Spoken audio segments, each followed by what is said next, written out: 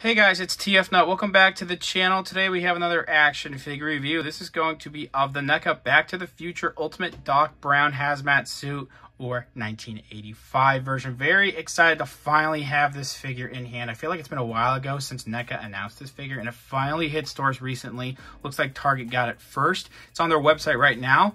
Hopefully it's still in stock by the time I check and put it in the description. But I found one at a local Target, but I haven't found, many at local Targets. I only found one at a local Target. So keep that in mind. It might be a little bit hard to come by. I fell off on this particular line from NECA a little while ago. I really only got two Martys, the 85 version and the Hazmat suit version, because I was really holding out for this one. The rest of those figures look great from this series, but I really just wanted the two versions of Doc and Marty that I've always liked, which is, the 85 versions. So you've been seeing a 360 look at the packaging here. Just want to show you some images of what the figure looks like when we open the flap, and you can see the figure in the box there. I also wanted to show the top part of the packaging here where it says Back to the Future, the character's name, as well as the version of the character, as well as the cool DeLorean image, as well as warning choking hazards, ages 14 and up. Looking on the bottom here, the list of credits that we get with a lot of NECA figures, and then we have the barcode in case you need it. Let's go ahead and get this figure out of the packaging. And here is Doc out of the packaging. Great figure. I have very minor paint issues and some things with small plastic parts on my particular figure here that I don't think are super ideal, but I am really enjoying this figure a lot. Let's take a look at all the accessories this figure comes with, and we'll take a closer look at the figure. So here are all the different accessories this figure comes with. A lot of nice alternate pieces, alternate parts of the figure, like the arms and the alternate head there. Speaking of the head, I really like this head sculpt. It's very nice smile likeness to Christopher Lloyd. Hopefully the quality of the camera isn't too bad. I have to use my smartphone, as some of you know, trying to do reviews until I get my laptop situation figured out. I feel like looking in person, I think for both heads, the paint's a little too cakey. And what I mean by that is that it just is kind of obvious there's lots of paint applications that they've put on the head sculpts to where it just looks like a lot of paint was just layered on there. I don't think it looks horrible on camera, if I'm being honest, and honestly in person it doesn't look that bad either. I really like all these details they got, different, crevices of his face, his eyes. I don't think they're using digital printing on the eyes. So, I mean, I could be wrong, but if that's all sculpting and paint apps, that is really impressive. Nice creases and wrinkles on the forehead, bumps, blemishes. A little bit of difference. It looks like a difference in the skin tone, but it's because of what's growing in on his facial hair. They even added some texturing to look like he has, facial hair growing in. I really like that. It looks like the hair looks a little too separated from the rest of the head, but I think it's fine. There's something going on with whatever's going on here with that glossy part on the paint's not great.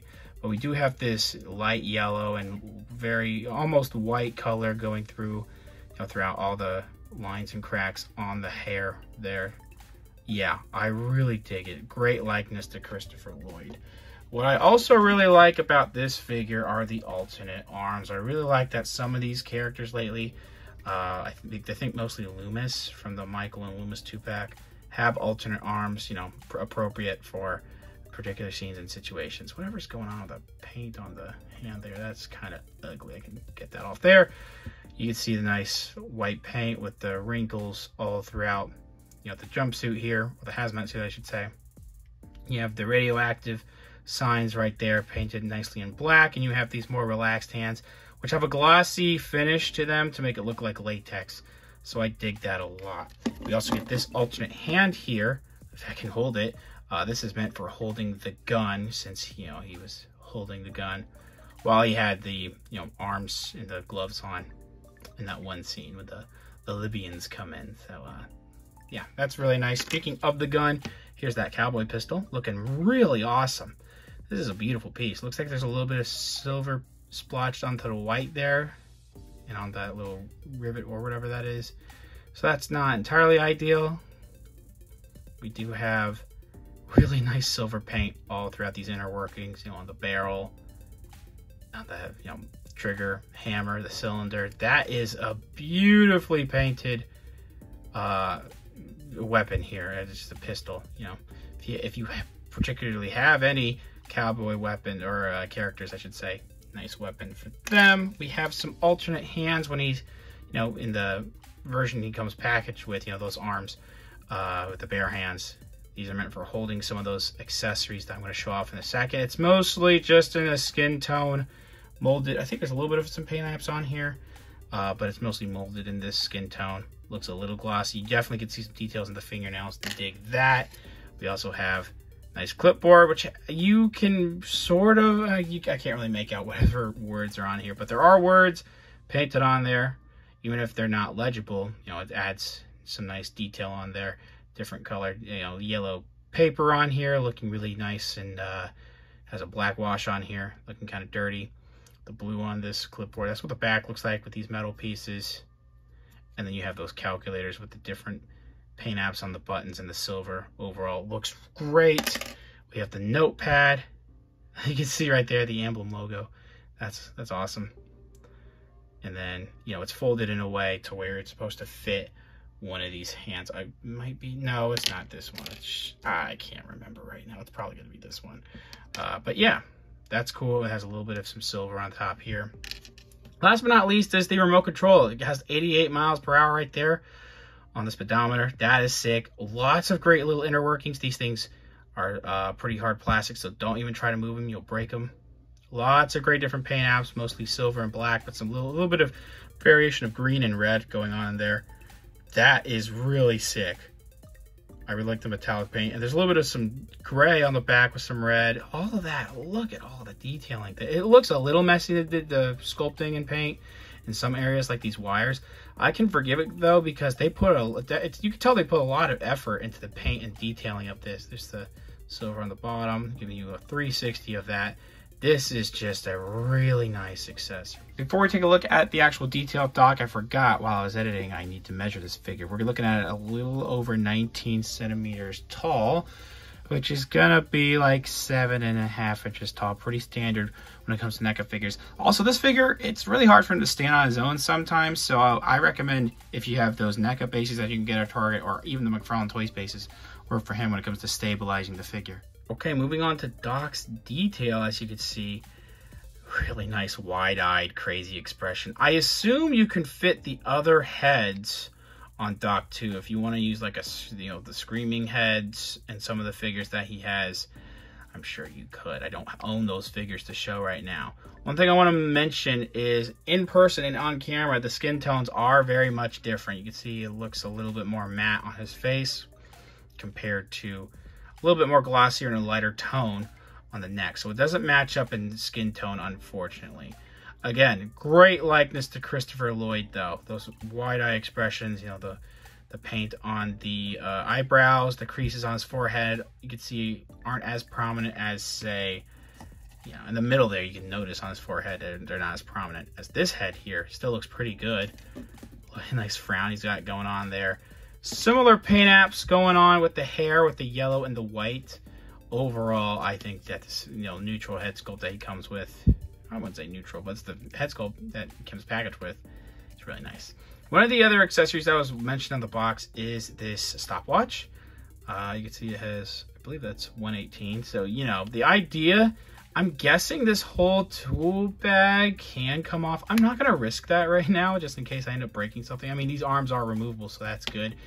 If you do want to take it all off, of course, you could pop the head off, since it comes with an alternate head, and then you can, you know, remove this off the neck strap there. But I'm just leaving it on here for now, just to show you that red paint with the gray and black.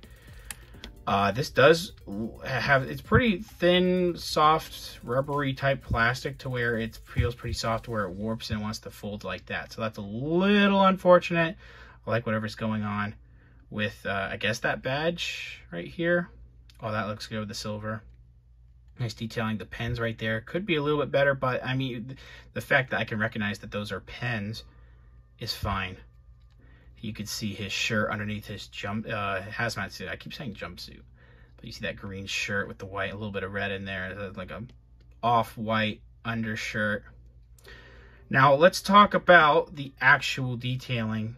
As you see all throughout the jumpsuit, I keep calling it a jumpsuit, But it is painted in white. It's mostly molded in this color, but you do have those paint applications of white to bring out those details of the wrinkles. A little bit of a black wash in some areas. It's very subtle, but you can tell it's there. And you also have that Hazmat logo.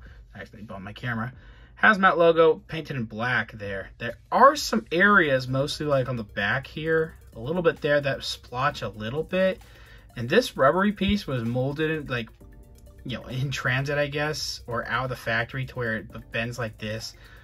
I put some hot air to that and it should bend back just fine, but it likes to, you know, crease like that. It's not super natural and all that. And we do have a little bit of like some dirt. That's not too bad, you know. It looks, you know, his jumpsuit could be a little dirty. Some of the paint app issues I'm mostly talking about is that it looks like when whatever they put over his finger here, these things that interlock there is some black paint splotching going on the finger, so that's a little unfortunate. We have a little bit of, I think, some dry brushing or a wash going on to these, the off-white shirt on the undershirt here with gloves off. Pretty nice silver watch. Let's take a look at the rest of the, you know, the tool bag. We have the nice brown with a black wash, a very subtle black wash throughout some parts. Measuring tape here, lots of nice screwdrivers, pliers, you name it. Can't name exactly what all is on here right now, but a lot of it is sculpted on here. If you actually need tools, I think some Jason figures got you covered there. So that's cool. Have a little bit of a clothespin right there, a little bit of gold on that buckle too, with some nice black paint on the belt. Whatever this is for the stopwatch, we have the silver and some black on here. I feel like that. No, I thought there was like a ball joint swivel on here to where it moves around, but I don't think that's what that's for. I don't think there's any kind of moving at all. I mean, you can move it around right now, but there's not like a ball joint hinge or anything. That's what I'm trying to say. Now we get down to the lower torso. We have a pocket with some orange right there with the other one too. You also can see where that zipper area would be. Again, lots of great details in the creases and wrinkles throughout the whole jumpsuit. That includes going down to the lower torso. Yeah, there's not much to say. I definitely feel paint on this figure. This is definitely paint. It's not, so it's nice that they went the extra mile, like they usually do, where it's molded in a certain color and they add the extra paint to bring out these sculpted details. You know, the inner legs, that lining going all the way down on the inner thighs and on the outer thighs too. You see there. Then we get down to the calves with these nice trimming or whatever this is, stitching going on all the way around. I really like the wrinkles around the calves going all the way down here. And then you do have the that really bright orange on the front of the shins. Looks like there's some black here too, which has some nice sculpting and some wrinkles. They actually, I don't think the sculpting is the greatest, but there's some white here to make it look like he's wearing socks. These bright brown loafers, whatever these are, look great. A little bit of variation of like a black wash there. I feel like there's some white in here too, or that could be, you know, missing paint. We do have this white seam line or whatever it is supposed to be going all the way around the sole, I guess. The back of the shoes even have some detailing and some paint. The top, you can see, I guess these are laces. These look more like straps than anything. The bottom of the feet doesn't have a lot of treading, but they do have accurate paint on the bottom of the shoes. The orange right there. I'm wondering if this little piece right here, that is a soft plastic, I'm gonna try to take that off. It's safe to do. It should be safe to do, because, yeah, I mean, it should be, because you have to change some of the hands around, so hopefully I don't break this stuff. Yeah, there we go. So I'm gonna have to see if I can clean that up on my own. If not, then yeah, that's kind of a problem with the black splotching all over the fingers. It could look like his fingers are dirty from work, but I don't know, it's not super ideal to me. Everything else besides the minor paint imperfections, you know, this figure is incredibly good looking. One thing I will say that isn't amazing about this figure is the articulation. You know, Doc's not the most agile character. You don't need that much articulation, but it is pretty hindered in some areas. We're going to start off with the head. We have a ball joint that does go side to side. That side to side motion is really good. The up is fantastic. Look at that. The down, I feel like it could go a little bit better. I think there's a separate joint at the neck, yeah, and going into the body there, so it allows for a little bit better motion with that added neck articulation. So that's really good. Arms are a little stiff, but they go outward that much. And they do go all the way around here. And we do have a single joint elbow that does get a little over 90, and it swivels here at the elbow, swivel at the wrist, hinge at the wrist. This is for all sets of hands he comes with. There should be some type of ab articulation, like a ball joint or maybe a swivel, but this whole jumpsuit will get in the way of that. You cannot swivel at all. It's all one piece here, and it's all, you know, connected here. It's just one piece, and you're not gonna get a lot of articulation, so just be prepared for a little bit of disappointment in the, you know, torso region. But because this is a soft plastic, you do get, oh wow, actually you don't get that much forward on the legs. Back, decent amount though. We do have slight splits there. It kind of breaks up the sculpt a bit. Upper thigh swivel is pretty good actually. We do have single jointed knees. That's usually the standard for NECA figures, unfortunately, even if they have double jointed elbows. Sometimes, most of the time, they will have single joint knees. Sometimes they have double joints, but I can't recall when they would. We do have a swivel here at the leg, so that way, you know, you can move that all around a little bit though. This whole black piece here does swivel on its own, so that's cool. Downward motion on the ankles, awesome. Upward motion's also really sick. And then you do have ankle rockers. For size comparisons, as you can see with some NECA figures, he actually is pretty tall compared to some characters, like a teenage character like Marty, of course. He actually kind of towers over Marty. Over on the right, that is the Evil Dead 1 version of Ash Williams, and he's also pretty tall compared to Ash there.